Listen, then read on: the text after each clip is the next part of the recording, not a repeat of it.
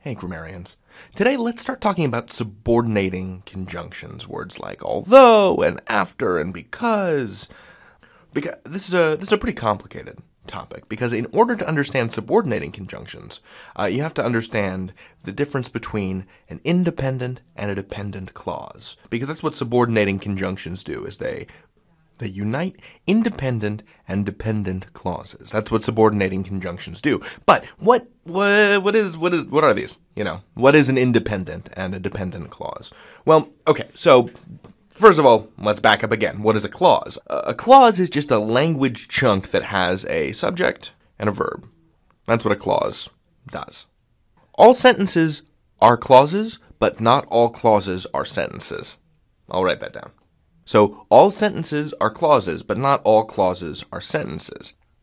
It's possible to have something that has both a subject and a verb that doesn't stand on its own, and that's a dependent clause. We'd call that a sentence fragment.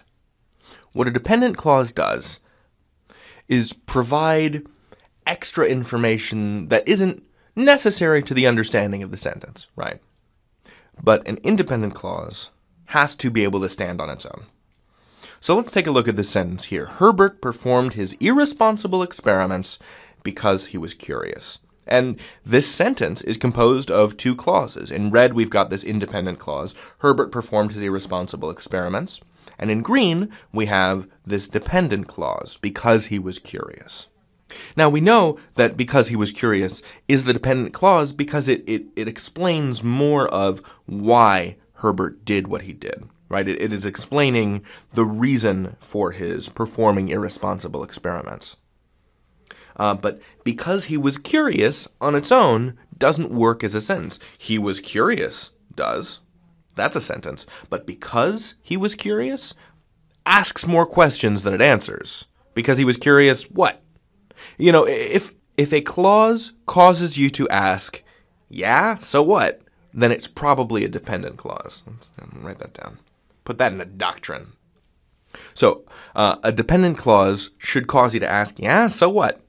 Because a dependent clause leans against an independent clause. It's like a ladder laid up against the tree. The tree is still going to be standing there whether or not the ladder is there or not, but the ladder is useful because it allows you to get up further into the tree and explore its leaves, if that makes sense. It allows you to get further context and further understanding. But the tree could just as easily... It's still a tree without the ladder, right? You don't have to have a ladder in order to be a tree.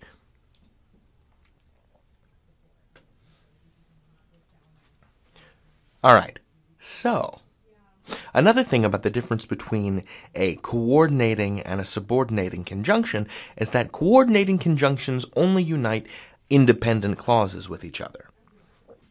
Which means any sentence that has a coordinating conjunction like but or anything else in fanboys, which is for, and, nor, but, or, yet, so, right, can be separated into two sentences, two separate sentences. Look at this. So, Jimothy liked to wash the dishes, but Beckany preferred to sweep the floor. Now, these can each be their own sentences. Jimothy liked to wash the dishes, Beckany preferred to sweep the floor. We can combine these if we want to, and we have. Whereas this subordinating conjunction sentence that begins with although cannot be separated into two sentences. Although she loved Sir Reginald, Lady Penelope hated his pranks. So Lady Penelope hated his pranks, that's a sentence. Although she loved Sir Reginald, that's not a sentence. This is a dependent clause. So this can be split. This cannot be split. Because although she loved Sir Reginald doesn't stand on its own, it just grants additional context and detail to the fact that Lady Penelope hated Sir Reginald's pranks. So, with that in mind, here are some of the most common subordinating conjunctions in English. And some of these you might recognize as being adverbs or prepositions in other contexts, but you can also use them to unite dependent and independent clauses. So, here we go. After, although, as if, because, before, even if, even though, if only, like, rather than, since, that, though, unless, until, when, where, whereas, wherever, whether, which, and while. All of these words have the power to unite independent and dependent clauses. You may notice some of them, like after and before, are prepositions. They can be used in many ways. English is complicated, but I am confident that you can figure this out because you can learn anything. These are some of the subordinating conjunctions of English. David out.